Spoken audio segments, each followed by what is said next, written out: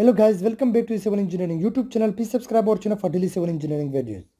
In today's lecture, we are going to explain the different kinds of tests on the concrete sample. So, starting with one of the most important tests on the concrete is the compressive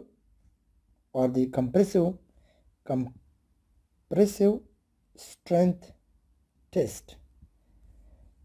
This is performed on the concrete sample. For example, they take the cylinder here with a certain dimension, depends upon the code. So for example, one of the standard is 150 millimeter is the diameter, and the height of the cylinder should be equal to the 300 millimeter, and they perform the load under compression from top and also from bottom to fail and compression. So there is some failure behavior like in this way, but it depends also on the concrete mixture.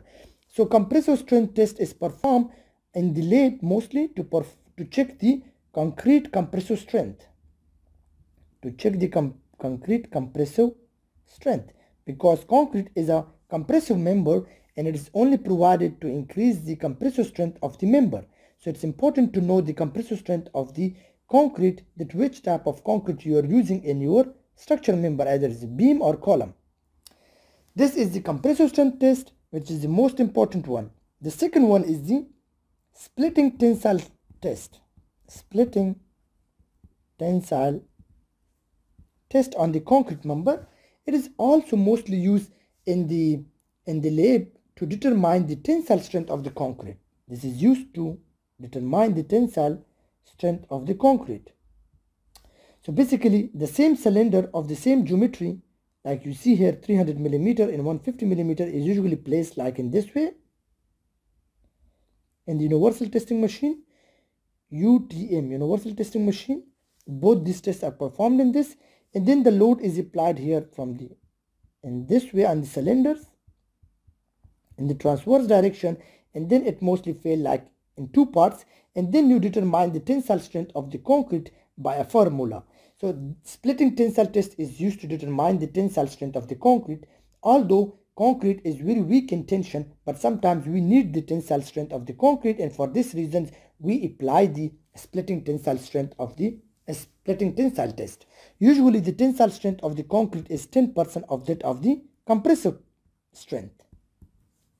The third one test is performed mostly is the slump test, and this is mostly performed in the field or also in the laboratory in order to check or to know the workability of the concrete, that how much concrete is workable, how good the concrete is to flow during the actual construction. So the slump test is performed in a manner to determine the workability of the concrete mixture, and it is mostly performed on the site in the field. The fourth important test on the concrete is the water absorption test. Water absorption test, and this is performed on the concrete in order to determine the concrete absorption capacity of the water. So it is performed on the inner face of the concrete and also on the outer face of the concrete in order to determine the water absorption capacity of the concrete. The fifth one test on the concrete is the rapid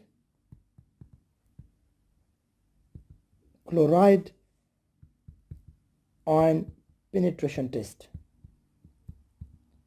This test is performed on the concrete in order to determine the chloride ion penetration capacity, because if we build a structure or any member that is exposed to the chloride condition, I mean in the snowfall or in the icy conditions where there are salt coming into your bridge or any member, then there your concrete must be resistible to the chloride ion penetration. Otherwise, if it is weak and the chloride can go into the concrete, then it will make the concrete weak or the structure member weak, and then it can fail earlier than how it was designed.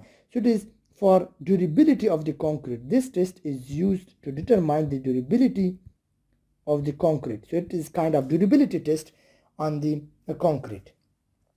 The sixth one is the water permeability test. Water permeability test, and that is used to determine the capacity or the ability of the concrete, that how strong it is to resist the permeation of the water inside into the concrete.